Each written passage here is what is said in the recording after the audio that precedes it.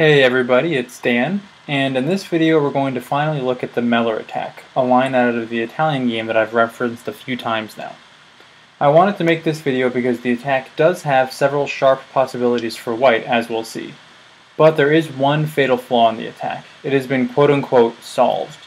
What that means is the best defense for black has been found, which results either in the attack being successfully parried or in a completely drawn position.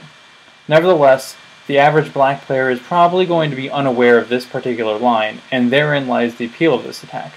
There are several places where there is only one move that will prevent black from losing the game. One move that will successfully defend against all the threats white is going to bring to bear on the black king. And as you can imagine, it will be difficult to find that move, especially in a completely unknown position. So as I said, the Meller attack comes from the Italian game.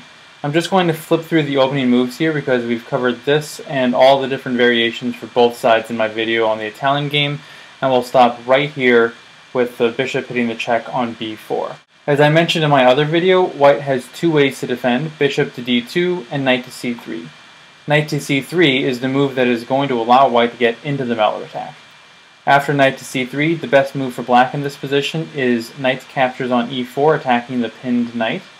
White, however, is going to ignore that for a moment and simply castle. The best move for black here is going to be bishop captures c3, and black is probably expecting the recaptures c captures d. However, white here is going to push d5 and attack black's knight. Capturing bc here is just going to allow black to play a tempo on the bishop with d5, and black is safely up a pawn and can continue with development, castling, or even knight captures c3 to go up another pawn. So that's why after the bishop captures on c3, d5 to attack the knight. And the better choice for black to play here is to save the bishop and pull it back to f6, which is going to allow black later to finish development, as well as hold on to the bishop pair. If black tries to save the knight and plays it to e7, we capture the bishop, black can castle, white can attack the knight with the rook, and the knight plays to d6 to blockade the pawn and attack the bishop. The bishop drops back, and white here just has a bit more of a versatile position. Black is going to have to expend a couple of moves to get the light square bishop involved, while white has space in the center. So that's why, to go back to this position right here, it's better for the bishop to simply pull back to f6. After this, white is going to play another sharp move, rook to e1. There's no reason to take the knight on c6 right away. Instead, white is going to reposition pieces to get ready for the attack first, especially given the uncastled position of the black king. Black is going to jump the knight to e7, and now white recaptures a piece with rook captures on e4. Black here needs to play d6 to stop the pawn from advancing any further and causing problems. White here can force the exchange of dark square bishops, after which black can finally castle. And now comes the move that really starts the attack. Knight captures on h7. But in this position right here, we can also see the essential flaw in the Meller attack. If you'd like to, pause the video and see if you can find the move for black that is going to stop the attack cold in its tracks. But I'm just going to show it to you right now. The move is simply bishop to b5. Now, in this position, black is basically going to force the position to simplify, and that is exactly what white does not want. If you're the attacking side in chess, you want to keep as many of your pieces on the board as possible to make the positions complicated and dynamic. Alternatively, if you're defending, simplifying is going to make your job a lot easier. In this position, really the best white can do is to play rook captures on e7, and then we have knight captures on f8 just to keep the material equal. But after the dust settles, where is white's attack? It's completely evaporated. So once again, this bishop to b5 move is the best parry of the Meller attack. It's resisting accepting the sacrifice in order to stop the attack. However, I feel like most players would not really think twice about accepting the sacrifice, and so they'll capture on h7. If black does play this move, now the attack is really going to kick into high gear. First we have queen to h5 check, and after the king retreats, rook over to h4 with a mating threat. f5 gives the king room to run. White hits the check. Black runs to f7, and now a nice move, rook to h6, exploiting the pin on the pawn and stopping the king from possibly making use of the 6th rank. Now here we're at a point where black has to choose the proper defense, and they might not always do so given the seemingly passive threat that white has. That threat is to reroute the bishop via e2 to h5, and if allowed to get there, black is going to have quite the headache. For example, bishop to d7 here loses immediately to bishop e2, which actually leads to mate no matter how black plays it. Queen to e8 actually prolongs the mate the longest, but white here plays bishop to h5 check. Black's only response is knight to g6. Queen captures g6 check, and black plays the king to e7. Queen to g5 check, and black again only has one legal move, rook to f6. Queen captures on g7 check, and if the queen blocks, white plays bishop captures f7. Black recaptures with the rook. Rook to e1 forces the king to d8. You have queen g8 check, rook block, queen check, bishop block, and then mate. Alternatively, if we go back to this position right here after the queen hits the check on g7, if the rook blocks, that just leads to a quicker mate. Simply queen to g5 check. If king to f8, we have rook to h8 checkmate. And if in this position you have rook to f6, then you have queen f6 checkmate. So after the queen captures on g7 here with the check, the only way to delay checkmate is with king to d8.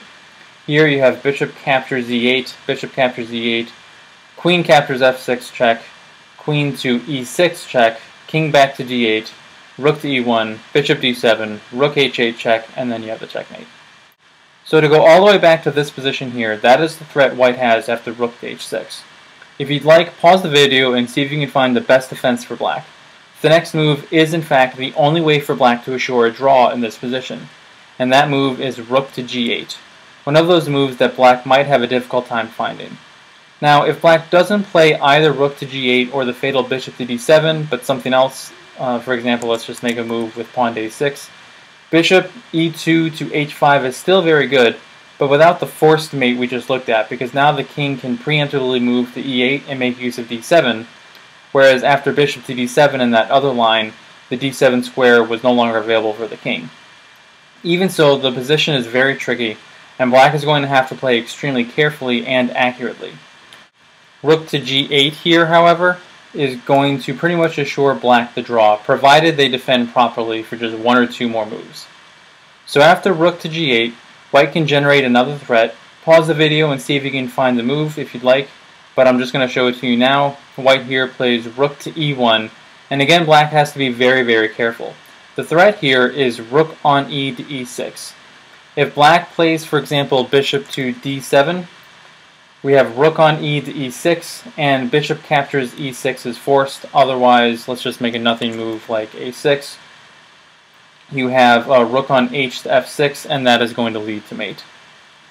So, once again, in this position right here, bishop captures rook is forced. The pawn recaptures with check, and the king needs to play to e8 in order to avoid the checkmate. After that, rook to g6 puts a lot of pressure on the black position, with g7 falling, and the whole house is ready to fall after that. You'll note that in this position, if the knight captures g6, that just leads to mate on f7. So, in this position right here, after the rook plays to e1, what is black's best defense?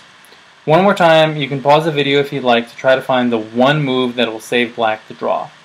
I'm going to show it to you now. That move is queen to f8. Now if rook on e to e6, bishop captures e6, the pawn recaptures with check, and then the black king is quite safe on e8.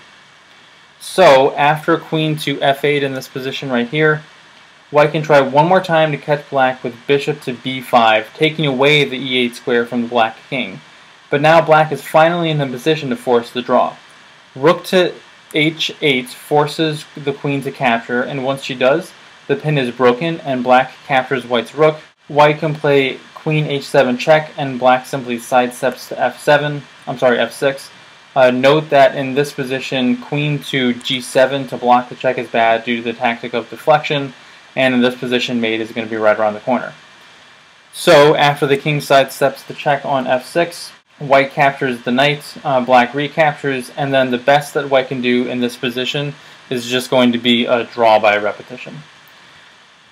So, that is the Meller attack. As I said in the beginning, it seems to have been solved for black, which is why you almost never see it in tournament and top play.